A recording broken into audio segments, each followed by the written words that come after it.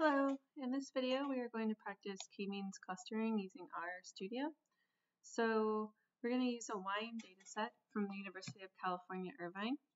And to do that I'm going to store the URL in a variable here, wine URL, and we'll just pull this wine data from this. And when we read this into a table, we will need to add the headers or column names. So we're going to use this argument call names and then provide these columns. So we'll have cultivar, alcohol, malic acid, ash, alkalinity, magnesium, phenols, flavonoids, non-flavonoid phenols, proanthocyan, color intensity, hue, and then some measure here in proline.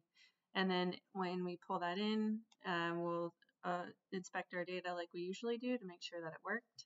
Okay, so this looks good. Everything pulled in. We've got 14 columns, so we're happy with that. The first column is the cultivar, so that is too correlated with group membership. So for the purposes of k-means, we're trying to unsupervised cluster, use unsupervised learning to cluster.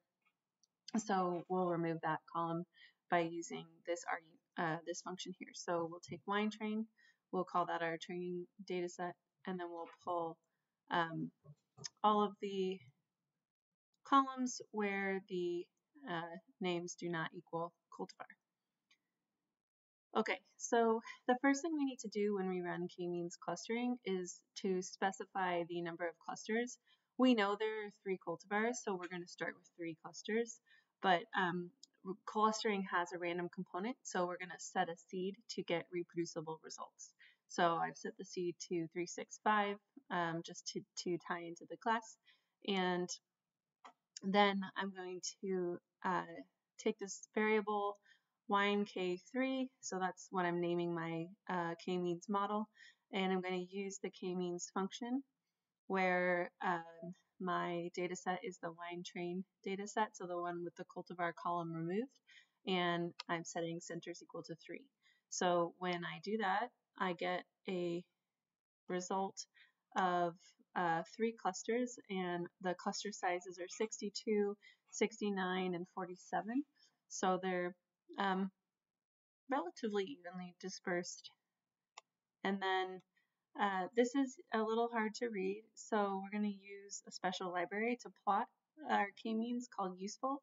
So we'll call the library, and then we'll plot our model and then specify the data as the wine train data set. So when we do that, we get this nice graph here with the results. We can see that we have these 3 clusters. They look pretty fairly separated, so that's not too bad. We could pass cultivar as the true membership column and then see if we have good clustering. So basically we're going to add another dimension of shapes. And what we would want to see in a cluster is mostly primarily one shape. So you can see in cluster 1, or cluster 3 here, sorry, the blue, it's almost all cultivar 1. There's a triangle there, but it looks pretty good. I don't see a lot of squares. For cluster 2, there's definitely more mixing here. And then cluster 3, you can see a lot of triangles, but also a lot of squares. So we chose 3 clusters because we knew that there were 3 cultivars. However, there is some mathematical computation that goes into choosing the right amount, and if you do it incorrectly, it's wildly unhelpful. So, but with R, we can use that useful package that we loaded to help in analyzing the right number of clusters. So if we didn't know where to start, we would try these techniques in order to help kind of determine a starting point for our clusters. So we're going to take a new variable wine best and store in that variable the results of this fit k-means function.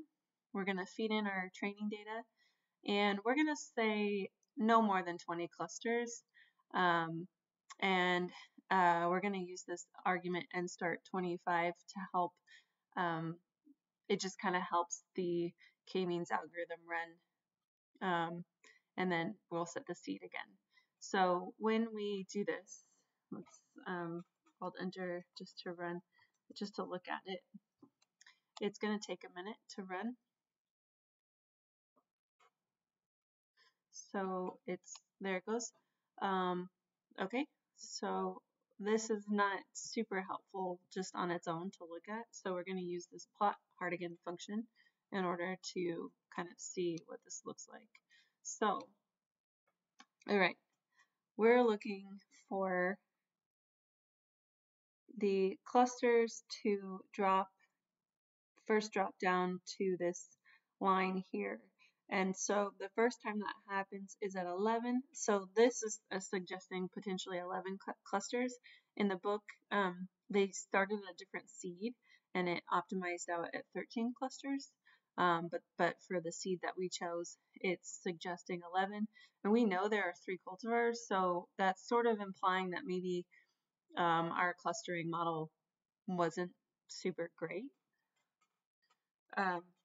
If we run this table function here with the class, the cultivar variable, and then our model clusters, we get this table here, and this is basically creating a confusion matrix. So that's what the table does. It creates a confusion matrix for us, but it's hard to interpret. So we're going to plot the confusion matrix, and we'll just plot basically this table function here, and then we'll label it and put a X label and a Y label. So the X axis is going to be the cultivar, and the Y axis is going to be the cluster. And what we would like to see is basically a really nice diagonal where, but in this case you can see, so for cultivar 1, most of it was in cluster 3, so that's not too terrible. And then for cluster 2, kind of the same thing. However, in cluster 3, in cultivar 3, there's a good amount of mixing of clusters here. So especially between clusters 1 and 2. So yeah, this confusion matrix is kind of helping us interpret the results of our model, and it suggests that perhaps it's not the best model. Now, there's another way to try and figure out the right amount of clusters, and it's called the gap statistic. So we're going to try that as well to see if we get something much different than 11. So we need this cluster library. So if you don't have it, you'll need to install it first. And then we're going to call it, and we're going to run this clustgap function on the wine train data. We're going to set the max to 20 like we did before. And then this is going to take a minute to run. So we'll just pause for a second and let that go. Okay, so that took a minute to run, and it's done now. So we're going to store the results from this clustgap function as a data frame, just the tab part of it. And then when we look at that, we get this table here. So we can see we have some columns. We have log W, E, log W, gap, and then the standard error. So we want to plot the log curves here, and then we'll be able to interpret the results of this. So in order to do that, we're going to run a ggplot of our data aesthetic where we set x equal to 1 from 1 to the number of rows of our gap df variable. And so that would be 20 in this case. And we can see that right here. And then we're going to plot a line of the log W in blue and points along that line and also in blue, and then a line for the E log W in green, and same thing with points. And we're going to label the x-axis number of clusters so we know what we've got going on. And when we run that, it looks like this. So we're basically looking for the point at which the gap is the smallest, and upon visual inspection, it appears that that would be 5 clusters. So it's a lot different than 11. Let's take a look at the gap curve. And so to do that, Same thing, we're going to plot the gap DF data with the x equals 1 to the number of rows.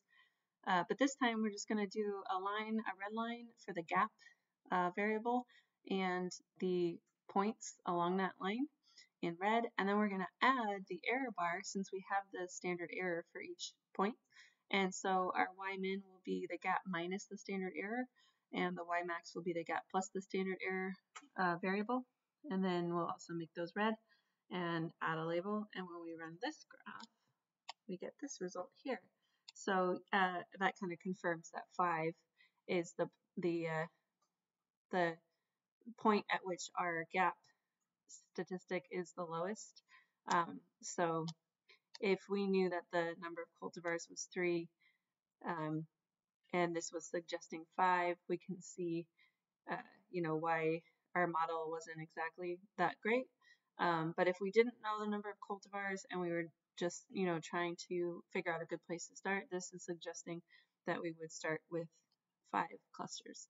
And if you're really curious and you want to know what it would look like with 5, we can actually come back up here and try it out.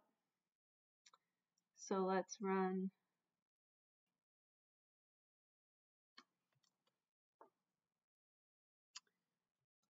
a YNK5. We'll set the centers equal to 5.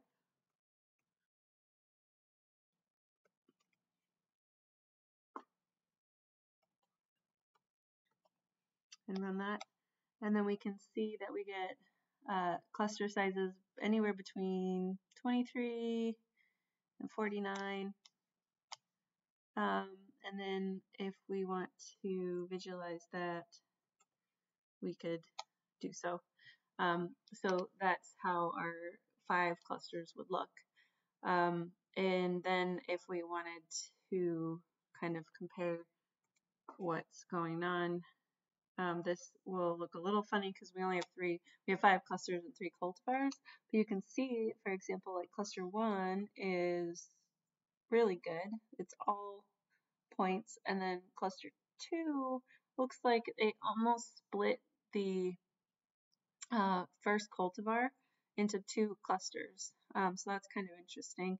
And then we have this cluster, so that was cluster 5, this is cluster 3, and then we've got cluster 4 here, which looks not so great. It's got a little bit of everything in it. Same with cluster 1 here, although it looks to be kind of a mix of cultivars 2 and 3. And then our second cluster appears to be almost all of cultivar 2. So yeah, that's kind of what that would look like. But again, we knew that there were 3 cultivars, so that doesn't help us too much. We could, continue on with the same process, and if we didn't know how many cultivars there are, we might run with that and then generate the confusion matrix and try to figure out, based on the clustering,